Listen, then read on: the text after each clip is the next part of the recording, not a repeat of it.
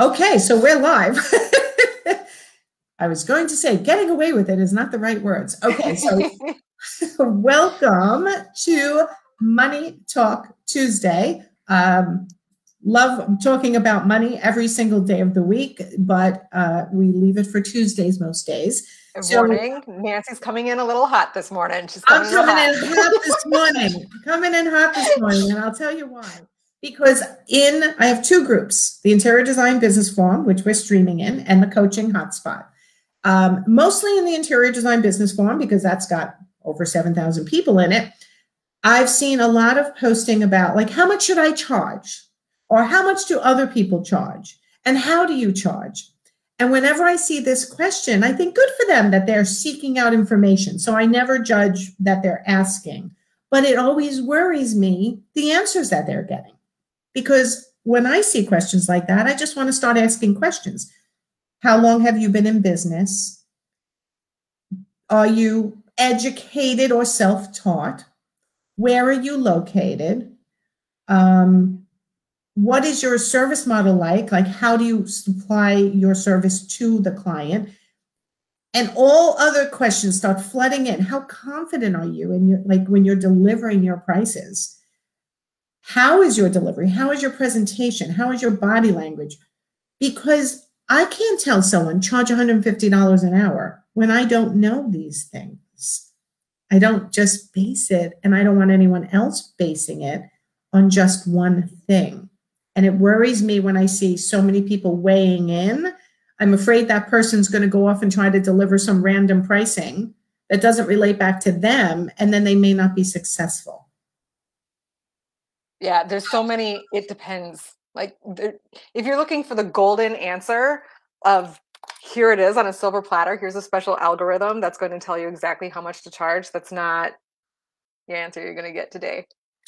No, because it really varies, right? So again, I coach online business coaches and consultants, like web designers, social media marketers, and et cetera. But I also coach still, my lion's share of my business is still interior designers. So when an interior designer gets on for a consult with me, I ask a lot of questions in the beginning, and then I listen and I watch them through Zoom, and I determine whether I think they're charging the right amount of money and the way they're charging, whether it's going to work for their location, their experience, for their delivery, for their client process. Are they at the point where they could be charging more? Or are they still at the point where maybe they're charging too much, right? Like, I have this one example, and if she watches, she'll know it's her. I had an interior designer who said to me, I'm a $250 an hour designer. I'm like, oh, wow, awesome. And she was definitely in a location that could handle that amount hourly. However, when I started digging in, because why did she hire me, right? Because she wasn't profitable enough. When I started digging in, she was giving up a lot of her $250 an hour because she really wasn't confident enough to deliver the true price. So we found that her bigger clients, her bigger opportunities were less profitable. Why? Because when she saw the big number, she was afraid to deliver it. Right? So is she really a $250 an hour designer? Or is she really an $85 an hour designer, which is what it was coming out to on average, because she was giving up, because she was afraid to deliver the higher price because she wasn't feeling comfortable in her sales process or in her presentation. Right? So there's so many factors when trying to figure out pricing. So people come to you all the time to figure out their numbers, right? Right. What do you tell them about how they should price themselves? Well, okay. So many things about pricing. One, like, is anybody willing to pay you what you're getting now? Are you having to turn away business, or are you getting a whole lot of no's? That can kind of give you a feel for what the marketplace has in perception of your services at that point. Like, if you're like, too many, sorry, waiting list. there's room to jack up your prices. Right. If you So keep putting your closing rate, if you're closing 100% of the people, everybody's hiring you, then maybe it's time to raise your prices up a little bit. Right. Now, if you're just getting started and you're like, I hear interior designers make $250 an hour, and you're going out there and you're asking for $250 an hour, if people are giving that to you, great, go for it. But sorry, I got a hair, it's itching my nose. But at the same time, if you're going out there and you're new and you don't have a feel for what the marketplace is and you can't get anybody to say yes to you, we need to examine if it's your pricing or if it's the presentation that you're putting in front, the offer that you're putting in front of people in the first place. It depends. That's the answer on this one. I mean, it's so specific to your scenario. The worst thing is like, okay, I liken this to going out and just the worst thing that you can do when you're looking for a VA is just go out there and say, hey, I need a VA. You will get 100 people being like, I'll do it. And they don't even know what the work is, right? They don't even know, like, if it's going to be social media or if it's going to be, some creative type stuff, because that's not the VA that you want, is the one that's raising their hand, volunteering without knowing what the work is. Right. So same thing with pricing. When you're going out there and taking any work that you can get, so many factors into this. Are you specializing in kitchens? Are you specializing in offices? I have somebody who I will pay $400 to pick a wall color every time, because I know that $400 I'm going to get an answer that's going to save me 5 weeks and probably 14 color samples. And I trust her implicitly. Right. And here's the thing. She has the confidence to deliver, hey, Megan, it's going to cost you $400 for me to pick a paint color. And you're like, yes. Why is that? Because she has been able to relay her value to you, maybe has proven it before now, and maybe even at a lower price, and now her prices have gone up, right? Because she's of built experience. Massive trust with me. Exactly. So there's so many factors. And when I'm telling you, when I see the post, how much should I charge? I'm like, oh God, here it comes. Everyone's like, well, I charge a flat fee and I charge this. And I love this answer, which I've heard from some coaches. And I get it as a check of your logic, but I don't think this is 100% the way you figure out your pricing. We'll figure out how much you want to make for a living in 2021, then figure out how many clients you can handle or want to handle, divide it by, and that's how much you charge. Like, that's just it. And I'm like, no, there's so much more that goes into that. That would be like if I looked at how much another coach charges and just went, oh, well, they seem to be busy. That's what the market can bear. So I'm just going to choose their prices and not make it about the success I've had with my clients, right? Or the success my clients have had with working with me. Right. So, and about my experience and about my process. And you said it before we went live, your add-on value. Like, what are you adding on to your programs, to your services that take you up to that next level, that make them feel like you're worth that money? Right. Yeah. There are little nuances where you can become more of a luxurious service, take on less clients with a more personalized touch points. And that's going to be like, you know what, I may pay a little bit more for him or her, but it's worth it because they hold my hand all along the way.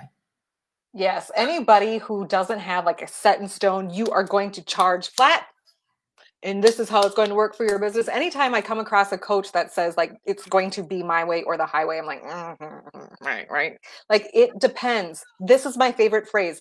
It depends. Right? It depends on your strengths. It depends on your market. It's all calculus. There's all these different variables in there.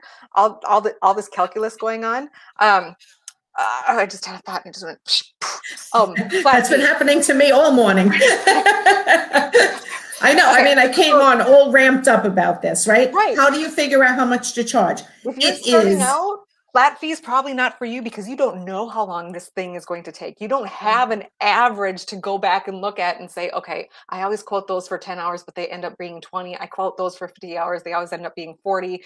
You don't know enough yet to charge flat fee.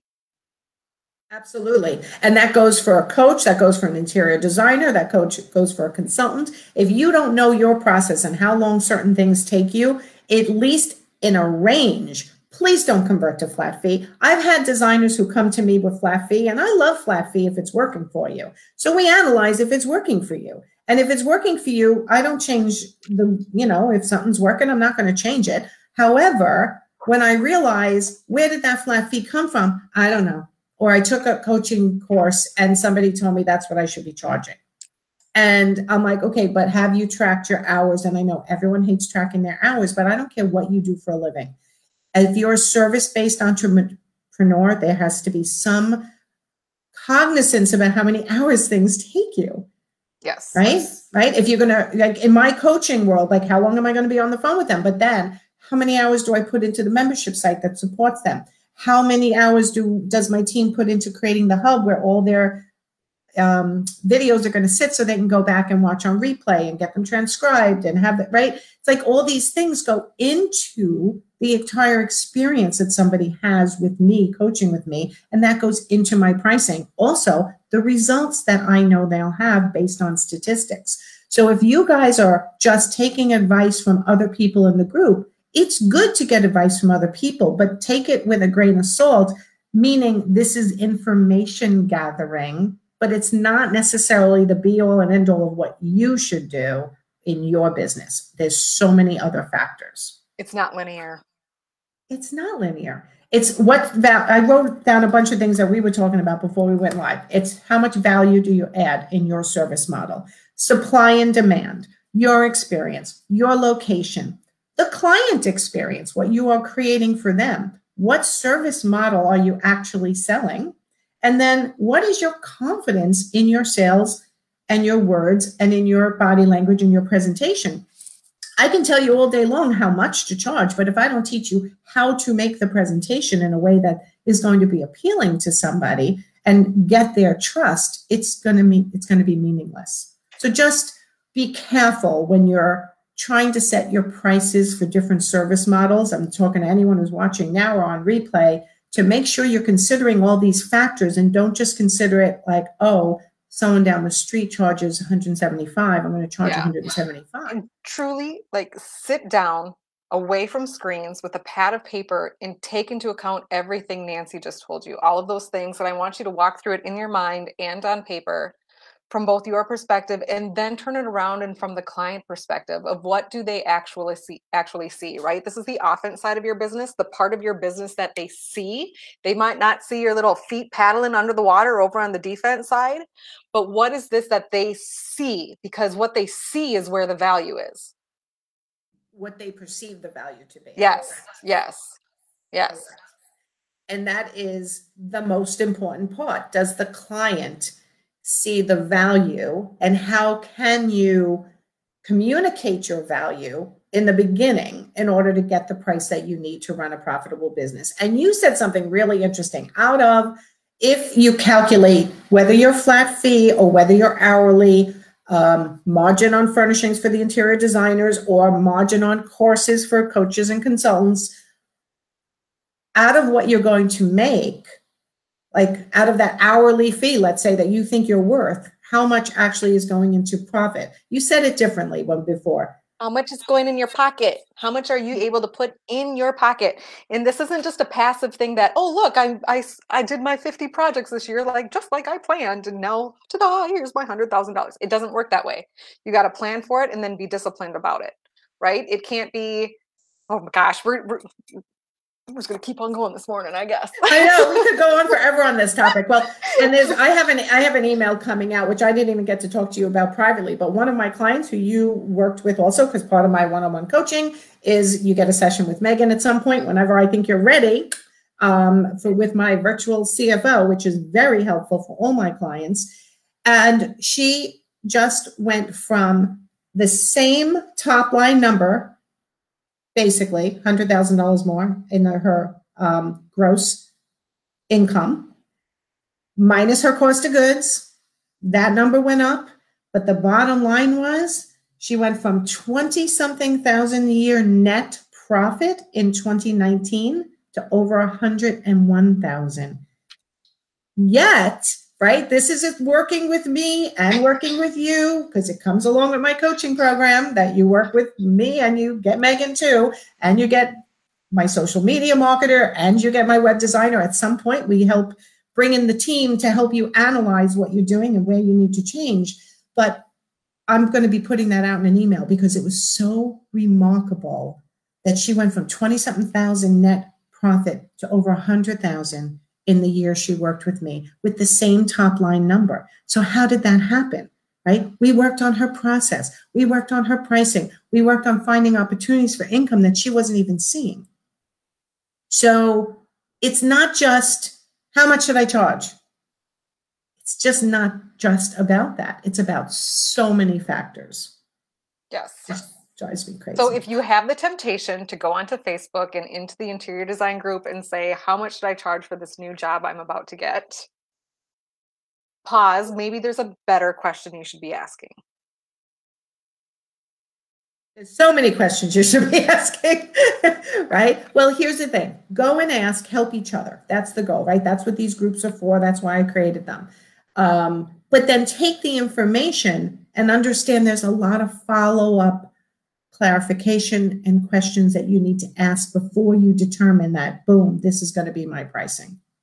It's not just about one thing. So if you're just coming on now, go back and listen, because this is probably the number one question I get with one-off consults is I'm not sure about my pricing. And that is one thing that 100% in every initial consultation I do, we go over pricing and I give the determination whether I think their pricing is adequate and right on target for where they are in their business journey, where they are with their years of experience, where they are with their ideal client, whether they're getting it, whether they're not getting it, and whether they are selling and marketing themselves with confidence to be able to get the number they're shooting for, or whether there are things they have to learn in order to get there. So it's multifaceted. It's not one, there's not one answer, right?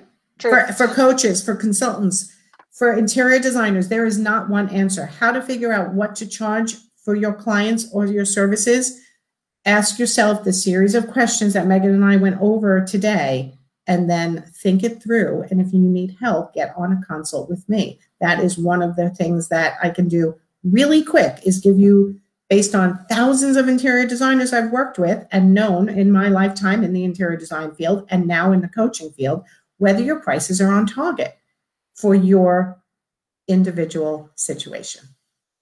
Dig it. Okay. All right, everyone. So go have a great Tuesday. I hope this was helpful today, and I'm sure I'll see a ton more posts. How much should I charge? But if you have any questions below about your money, put them below. So Megan and I have topics for the future, and we're making sure we address what your needs are. Yeah. Okay. Thanks, Megan. You're welcome. This was my pleasure. All right. I'll talk to you guys soon. Go have a great week. Bye, everyone. Bye.